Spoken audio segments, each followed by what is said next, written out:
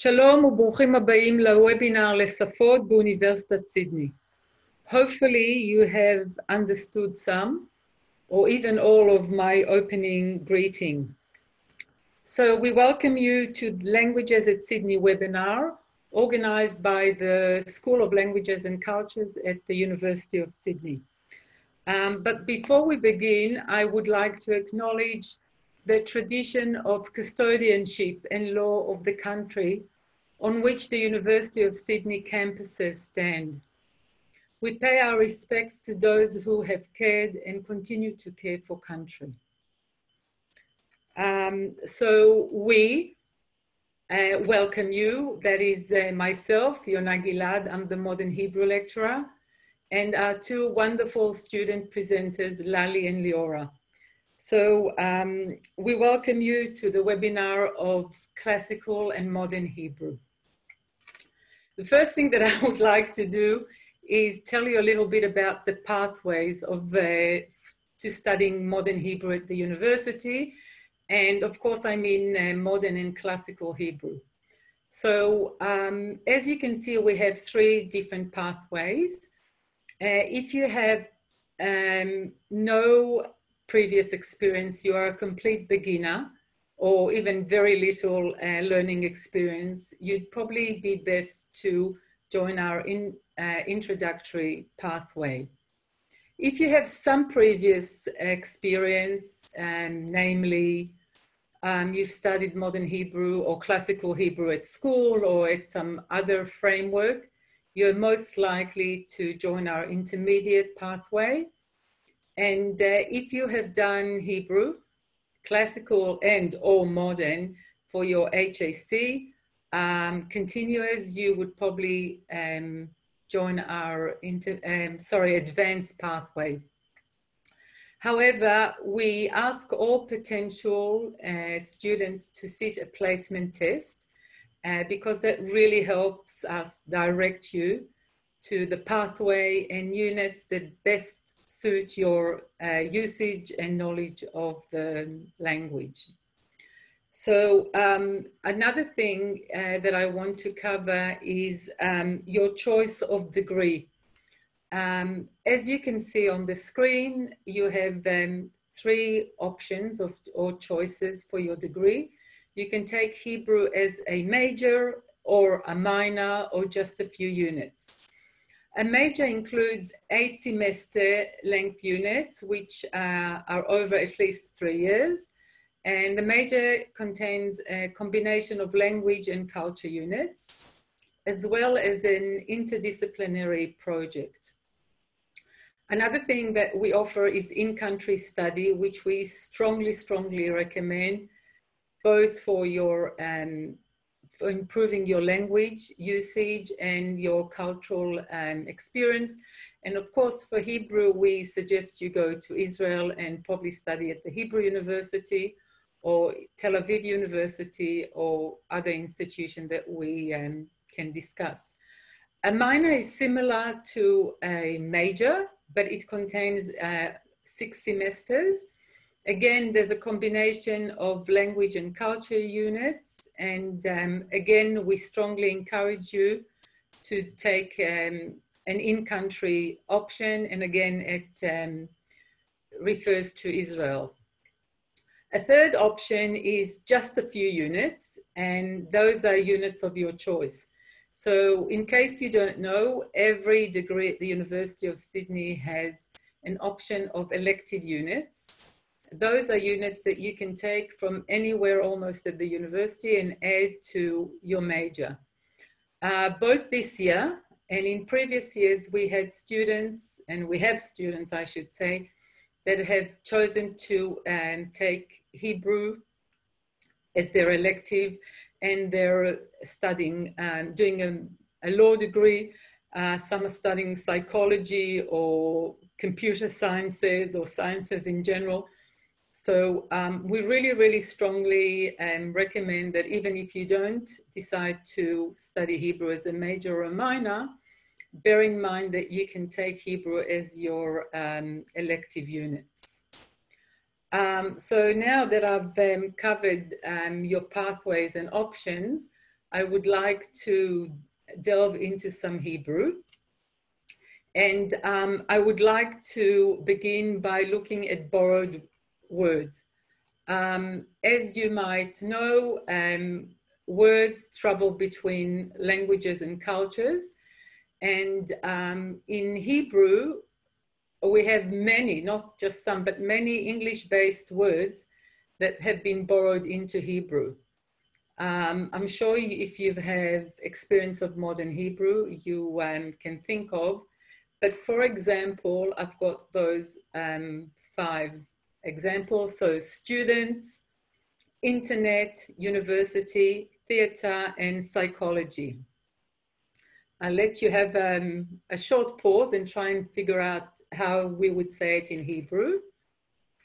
And in case you don't know some or all, here there are. So students are studentim.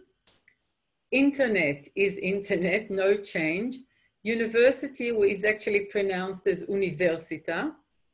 Theater is pronounced as teatron, and you can probably hear from my accent that we don't have a th or th sound in Hebrew. And psychology, which is psychologia, it's a word that comes from Greek, and we do pronounce the p in the beginning of the word in Hebrew. But as Hebrew has borrowed from English, so has English borrowed from Hebrew. And if you've studied Hebrew before, you might be able to read the following words, which English, of course, borrowed from Hebrew. And you might also be able to tell their meaning. So the first word is kibbutz, and you probably know that it is something quite specific to Israel. It's a farming community that was very popular and is still very much a part of Israeli society. But if you would like to know more, you can pose a question.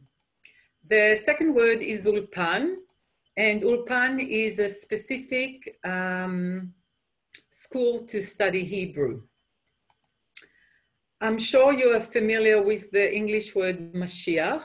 So in English, yes, I'm sure you know, it's Messiah. Next word is Kabbalah. And in English, you'd probably say Kabbalah or Kabbalah. You might be familiar with that. And it's actually the name of Jewish mysticism, which is one of my specific loves. So I had to put this word in this presentation. Another one is Amen. I think you pronounce it as Amen or Amen. It's my Hebrew pronunciation. And the last one is Hallelujah. You probably are all familiar with the song, and it actually means praise God. So in addition to borrowed words, we also have idioms, bituim, and proverbs, pitgamim. So whilst borrowed words tend to retain their original meaning, idioms and proverbs, bituim or pitgamim, often convey a meaning specific to language and culture and make little or no sense if translated literally. So I've got a couple of examples. So the first one is Anachnu osim chaim. And I'm giving you a minute or a couple of seconds to figure that out. And you probably know that literally translated is we are doing life, which makes no sense, but the expression is we're having fun. Another idiom is אנחנו מתים על shakshuka. Again, literally translated is we are dead over shakshuka, which makes little sense. But in Hebrew, it's we love shakshuka, which you might know is a very popular Israeli and now local egg dish. So if you haven't tried shakshuka as yet, I strongly, strongly recommend you do. And you find it in many, many restaurants around Sydney at least. I now want to move to Proverbs. And some proverbs may indicate shared ideas between languages and cultures. And I'm wondering if there are equivalent proverbs in your culture to the ones that I'm going to present. So the first one is Ve'ahavta lere'echa kamocha, which I am sure is a universal motto or way of thinking, which is, and you should love your neighbor or your fellow person as you love yourself. And you probably know it's a command from the Torah, the 5 books of Moses, and Rabbi Akiva made it quite known. Another proverb is Im tirtzu, ein zo agada. If you will it, it is no dream. And you probably know that Theodor Herzl, one of the founders of modern Zionism, coined this phrase in his book in 1902. So that's also, you know, everything that we want to achieve, we can basically achieve. The third proverb is Acharon, Acharon Chaviv, which literally means last, you know, nice or something, but it means last but not least, or lucky last. So yes, I think that by this stage I have presented what we're doing, and now it's time for you to ask us questions and you know, to hear from our students. But just before you go to asking your questions, I would like to introduce you to our wonderful student representatives, which are Lali and Liora, who will tell you a little bit about their experience. Hi, Lali and Liora. Hi. And then you can possibly join in and ask them questions. So Lali and Liora, the stage is yours. Hi, everyone. Thanks for coming today. I'm Lali. This is Liora. Actually, I don't know where she is. And we're going to tell you a bit about ourselves to start off with. If you want to start, Liora? Yep, sure.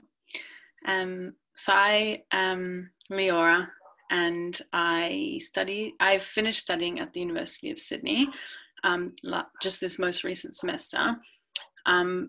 And I had a great time. I studied arts and science, and I majored in neuroscience and philosophy. But at the end of my arts degree, I had a few spare electives, so I chose to do classical Hebrew and modern Hebrew. And yeah, that's it. I'm Lali, and I'm about halfway through my degree. I'm studying linguistics, and I'm actually Israeli and Australian, so that's obviously influenced my decision to take Hebrew. So pretty different to Liora, but we met, which was fun. Yeah, so as I was saying, I'm Israeli, so my kind of reasoning for choosing to take modern Hebrew as an elective was more like personal to me, I guess. I really wanted to improve my like reading and my written Hebrew and my spelling, and kind of I have been still trying to unlearn some bad habits in my spoken Hebrew that I kind of just learned, you know, growing up without ever really learning the language from an academic perspective. So. And kind of on the flip side to that, I pretty much only ever learnt Hebrew from an academic perspective. So I went to a Jewish school, Mariah College, and I learnt Hebrew basically since kindergarten, but from an academic perspective, and I did classical Hebrew for HSC. And then on my gap year, I went to the Hebrew University in Jerusalem and studied modern Hebrew as well. So part of the reason why I chose Sydney Uni in the first place was because that it did have a Hebrew department, and having the option to study Hebrew again after all of those years was something that I was really looking forward to. And I'm also Jewish, so and quite religiously observant, so I interact with classical Hebrew texts regularly on a weekly basis, and was definitely interested to gain a few more skills to enhance that sort of experience. Yeah, so Liora and I, just as two like different examples, came from quite different perspectives, but kind of ended up in the same class, which makes it really dynamic. And when we were like talking between us to prepare for this webinar, we were talking about like kind of our experience studying language at UCID, which we were both kind of agreed it's quite fun because it's much more flexible than a lot of the other more like dense subjects, because it is a language subject.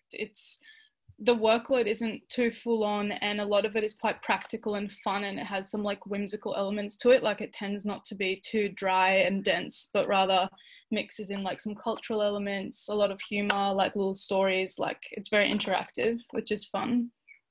Yeah, definitely. And I think a lot of, or at least a highlight for me, was some of the class discussions where we were asked questions that I hadn't even thought about in English. So it really forces you to try and come up with opinions about things and really engage with the world around you, and in another language, which I think is really cool and unique. You don't get to do that in a lot of other courses in arts at Sydney Uni. Yeah, and I think also specifically Hebrew in comparison with some other languages, maybe, I think it's quite a cultural thing to study as well as actually the language itself. So like I was saying before, like not only Liora and I, but also our other like friends and peers from our class all came from quite different perspectives. Like we're different ages, in religions, and in kind of cultural background even. So like for me personally, it's been really enjoyable to actually learn more about the like Judaism aspect of the language, because surprisingly that isn't actually something that I was really that familiar with, even though I am Jewish. But I always came from a very Israeli perspective, so it's been cool to learn a bit more about the religion just through taking the language, because it does incorporate a lot of that into the classes as well, which is cool. Definitely. Should we talk about our best experiences of learning languages at uni? Okay. So one of the highlights for me was with classical Hebrew. I'd never seen any ancient inscriptions before, so that was really eye-opening and interesting to learn about how language was used in the time of kind of biblical texts and around that. And for modern Hebrew, I thought the major assignment was actually really enjoyable because it forced me to watch a TV show that I'd never watched before and never would have thought to watch. And it was a really unique way to understand another culture and society from that perspective. That was really interesting. Yeah, I agree. I also loved that part. And I love that the kind of the work we do in the classes is kind of quite, I would say like progressive and modern in the way that we learn. Like, for example, as Liora was saying, the big major work that we have to write at the end was actually watching like one season of an Israeli TV show and writing about it, which I think is really fun and gets you a bit more engaged with the content, because, I mean, we all watch Netflix anyway, so might as well write about it. Yeah, and I also really just enjoyed meeting other mostly Jewish people, not only Jewish, but largely Jewish people, young people, and getting to know kind of different perspectives. And also for me, I guess, just with the level of language that I already had, understanding like why I say things the way that I do, and not just completely relying on intuition, but starting to go like, oh, that there's actually a pattern to it. Like that actually makes sense. It's really challenging and really fun. Yeah. Well, since you said the word challenge, let's start discussing some of the challenges with studying modern Hebrew at Sydney Uni. But also I'll start with classical Hebrew. I thought that coming from learning it during HSC and transitioning into learning it at university was quite an adjustment, because there's certain, I guess, those teaching styles different and the approach is very different. Also being in class with people that have such a wide range of skill levels in both modern Hebrew and classical Hebrew. So people that are very good at speaking and then maybe don't have the grammatical or, I guess, academic background that I did, and then comparing to me, which like I didn't really have such good speaking skills. So that was, I guess, a challenge to try and understand the dynamic and I guess you learn a lot of soft skills as well, not just language skills, but you learn interpersonal skills and learning how to communicate with peers effectively, and also in a way that will be respectful to where they're at and where you're at in your educational journey. Yeah, I would definitely agree with that. I think that the differing kind of skill levels in a class can be a challenge in probably in most languages that you said, not just specifically in Hebrew, but you're always bound to have a collection of people who have, you know, different experiences with that particular language. But also something I think can be quite challenging, maybe not even necessarily personally for me, but as a general thing, I think is really practicing spoken language out of class. Because it's, you know, we're quite used to taking our textbook or our assignment or whatever, our written exercise, and doing that at home at our desk or whatever, but actually finding a way and the time to speak at home, whether it's like with your peers from the class or with a friend who might speak the language. I think that can be quite hard, but it's really worth it to speak throughout the week between classes and not just in class. Yeah. Well, we could share an anecdote. Okay, when you finish, I just want to add something. Oh, okay, sure. No, you go on. We were going to say that Liora and I, for example, which we recommend you all do, we like voice memo on WhatsApp in Hebrew a couple of times a week, or as much as we remember, don't we? Yeah, just a couple of minutes, and usually you do some correcting of me. Yeah, it just depends, I guess. Really helpful, yeah. Yeah, and like we just chat about what we would usually chat about, like usually what we cook and eat, or like just what we do during the week or whatever. Like we would chat in English, but we just go, okay, let's do these few voice memos in Hebrew. And it's actually really helpful, I think, for practice. Yeah. Definitely. I just wanted to add to everything that you've said that Liora and Lali are actually from our advanced level. But even from our beginners level, we start with, we believe that it's a spoken language. And the way that we learn Hebrew is that via using the language, we learn it.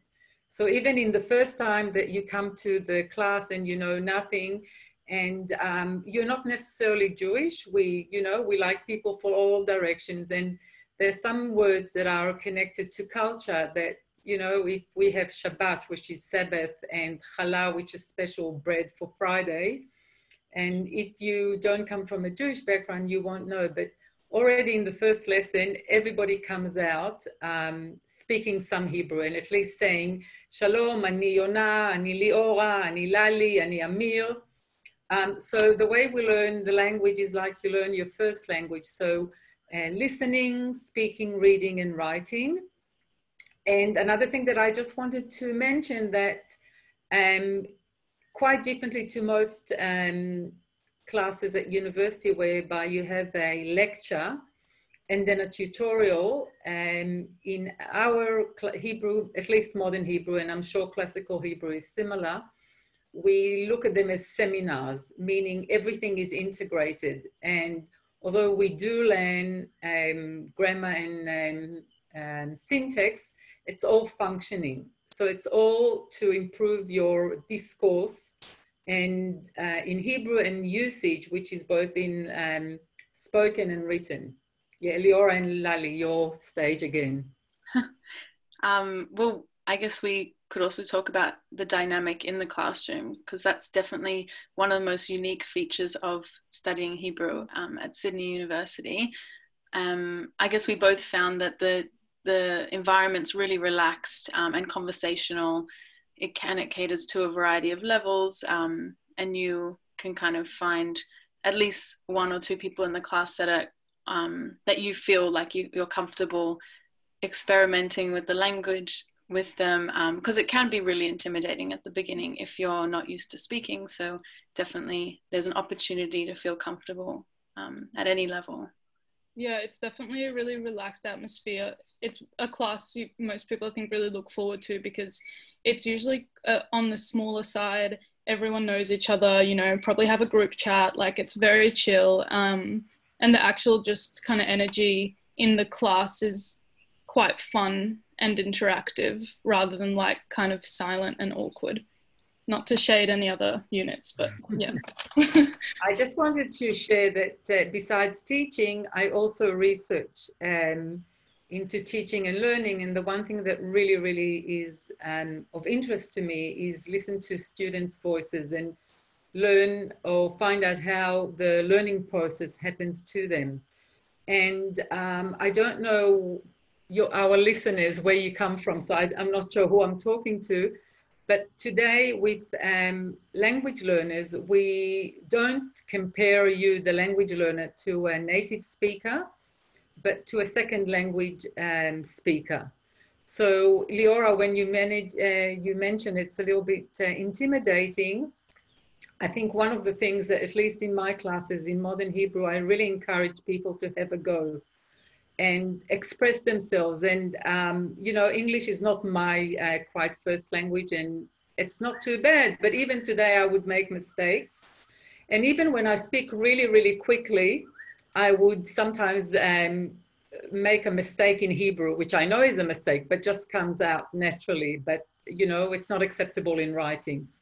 But what I want to say is that the most important thing for me as the teacher is to get people to communicate. And we try, and I'm glad you like the final writing task, but I think that we try and have our lessons interesting to you, the learners, because otherwise you won't talk about it. That's it. Thank you. Yeah, we thought maybe we should just briefly mention the workload, because, you know, that's usually something that people consider when they're choosing their subjects, which is fair. So we found the workload to be pretty reasonable and definitely not, as I was saying before, not too dry and academic. I mean, obviously we all experience it differently depending on our strengths and weaknesses with the language, but it's quite interactive, and it's really good to like lean on your classmates in the sense that, you know, like, hey, who's done this exercise? Like, what do you guys think? Does this sound right to you? And kind of interact with each other. It's really helpful. I think we might just move a little bit to questions, if there are. Liora, do you want to start with the first one? Yeah, so what career opportunities can come as a result of learning Hebrew in UCED? So there are a number of different avenues you could take. You could use Hebrew to get into, I guess, more diplomatic or international relations field. It's definitely useful if you want to become a Hebrew teacher or researcher. I don't know, or classical Hebrew, I guess, if you want to study ancient civilizations, it's definitely very useful, or anything in the religious sphere. So do you have anything to add to that? No, yeah, I would agree. And I guess if you're somewhat interested in politics and of the like, I guess knowing Hebrew and English is very useful politically. Yeah. And I would like to add that Israel is now really strong on technology. And I think having another language in general is a huge bonus. First of all, knowing this other language, and secondly, it makes you realize how your own language functions. And it also is a pathway to a different culture and a different way of thinking. And I think living in a globalized world, we would all benefit from knowing more than one language. Are there opportunities for exchange to Israel? Yes, there are. Correct me if I'm wrong, Yona, but I believe in the major there definitely are, and in the minor it's also a possibility. I don't believe that you can go on exchange to Israel if modern or classical Hebrew is only an elective. Is that right? Yeah, no. So we actually work very closely with the Hebrew University, and we actually, our courses are aligned with their courses. So I personally have a lot of contacts with the faculty at the Hebrew U, and we even have an option of going through our winter, no, it's our summer and their winter. So being there for about a month, you actually move a level in your knowledge of Hebrew or your studies of Hebrew, and this is really strongly recommended. And Liora, you've been there. Do you want to talk a little bit about your experience? Yeah, sure. I went there and studied modern Hebrew, and I did their winter ulpan as well. I thought it was really great. You really get a sense of Jerusalem and living in the city. It's very, I guess the workload is pretty reasonable, so you get to explore and immerse yourself in the culture, and definitely you get a chance to apply the language skills that you learn by actually being on the ground there. And you meet people from all over the world, because it's obviously quite a renowned place to learn Hebrew. So you definitely, your horizons are broadened a lot by going there. Thank you. Liora, would you say that someone who's learnt modern Hebrew can understand classical Hebrew? Well, that's a really good question. Yeah, I guess it gives you an advantage from not knowing any Hebrew, because the letters actually look a little bit different, and some of the grammar is different. So I guess it's relative. Yeah. It definitely gives you a better kind of head start than, as Liora said, knowing no Hebrew at all, but they are surprisingly different. But it's fun when you do kind of find the similarities. It's fun. It's kind of like a game, like, oh, I see, like that word became, oh. Yeah, well, I experienced that at least. I wanted to add that in previous years, we've had a few students, not Jewish, who came from classical Hebrew. And, you know, having classical Hebrew, they wanted to do modern Hebrew. And surprisingly, they did amazingly well. And for me, from a researcher perspective, it was amazing, because classical Hebrew, we don't have it as a spoken language. Obviously it was, but we don't have recordings or anything. The only thing that we have are inscriptions. And even in the Tanakh, the Hebrew Bible, there are sections that we actually know that it's some spoken language and not just, you know, literary form. So for me to hear someone coming from classical Hebrew speak modern Hebrew is fantastic, because it sounds different, a little bit archaic, but you can see that this language was used 3,000 years ago. So it's quite amazing. Yeah. Some reasons to study Hebrew at the university. As we were sort of saying before, there are lots of different reasons, which I think is part of what makes it such a fun course at the uni, is that there are a lot of different reasons. Some of them are personal, like for me, for example, it's more like connecting with my Israeli culture, improving my Hebrew, so I feel more comfortable speaking with my family when I visit them in Israel. So it's quite personal and not so much career focused, whereas some of our other peers, one of our peers, he's studying law, and he already speaks Arabic and English, and now he also speaks Hebrew. And I mean, how great's that for his career sort of thing? So yeah, it varies a lot. Yeah, I think you've covered most of it there. But yeah, I guess from my perspective, I would say you could choose to study Hebrew even as just a one-off course, or maybe a couple of semesters, if you want to do something totally different to whatever else you're studying. Definitely for me, like going from neuroscience and philosophy, it's totally different, and it's just like a different change of pace, and very exciting to connect to something cultural and different. Do you learn essay writing in Hebrew in the course? Can you read a book by the end? I guess, yeah, you do. You definitely learn essay writing. Yeah, definitely. Yeah. Can you read a book by the end? Yeah, I mean, it depends how long you have, really. Yeah, how much time you commit to it, and also how much practice you can do, how much you can speak and read in your free time. And I guess also where you started, what your skill level was in the beginning. So not so much a yes or no question, but definitely a possibility. I feel like we could both read a book.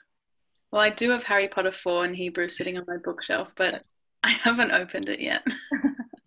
But I just want to remind you, we do read short stories, and one of our favorite authors is Etgar Keret, that you might have heard, because he's even quite well known in Australia. He's been here a few times for the Sydney Writers Festival. So certainly short stories, and also we have some easy readers in Hebrew. So, yep, you have an opportunity. How much Israeli culture is involved in the course? A lot, I would say, which is really fun. We kind of come at the language from lots of different angles, like music and food and poetry and film and culture. Yeah, would you say that you've learnt a lot about Israeli culture through it? Yeah, definitely. And when we read things, maybe they come from Israeli newspapers or they're commenting on some social issue that's relevant to Israel. And then I guess you get a different perspective. So that's really cool as well. Mm. What I wanted to add is that for people, because again, we can't see who we're talking to, you're very welcome to continue corresponding with us, and by email, through the university, or any other way. And we are always open to answering questions and just continuing the discussions. So thank you so much, Liora and Lali. Thanks. And I hope for our audience that we see you at the University of Sydney one day. Thanks, everyone. Thank Bye. you. Bye.